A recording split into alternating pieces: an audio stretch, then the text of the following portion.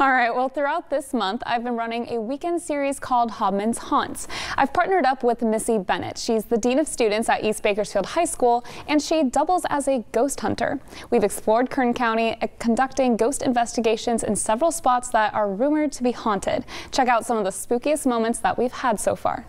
See what I mean? So like it was there. Oh, wait. What is that? That didn't sound like it was outside. Those were just a few of the eerie moments ghost hunter Missy Bennett and 23ABC experienced at the Hotel Fellows inside Kern County Museum's Pioneer Village.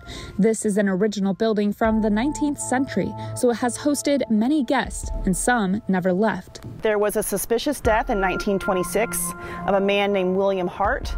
The first article that I discovered said that the coroner didn't even want to produce a death certificate because he couldn't identify a cause of death. First, we used an electromagnetic field detector to pick up any supernatural energy, and it did go off in unexpected places. I don't know. Upstairs, Missy used a spirit box, a device that creates white noise. When or if it works, instead of just hearing the static and the scanning through stations, you'll actually hear words come out like someone's trying to respond to your questions. And we did. Yeah?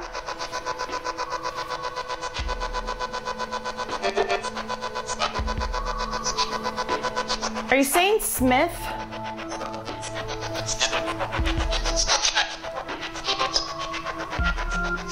We heard it on the balcony, too.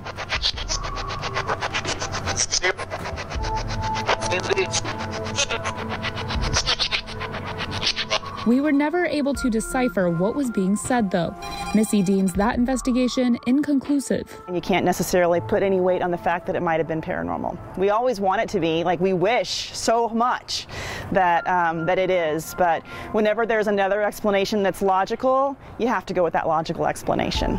We also investigated East Bakersfield High School's auditorium. There was an accident on the stage, or somewhere in this auditorium, I presume the stage, where there was a custodian that was climbing a ladder to fix some lights, and he had fallen from the ladder and was left there for 2 days and died during that time. Missy says students and staff believe that man's ghost still lives in the auditorium. They've seen the lights flicker on and off, and cheering like an audience was watching a show has been heard even though the theater was empty. The previous week, we had asked Missy about these stories, and sure enough, our camera lights turned on and off. And that is going to be really appropriate later. It happened several more times during our interview, but none of Missy's equipment detected supernatural energy. So does this mean there isn't a ghost inside these walls? I don't know that there was any proof that took place necessarily, one way or the other. Missy says it just might take some more investigating, but it does make you wonder when the students are away, who or what comes out to play. The final Hobman's Haunt story will air tomorrow right here on 23ABC at 6 and 8 a.m.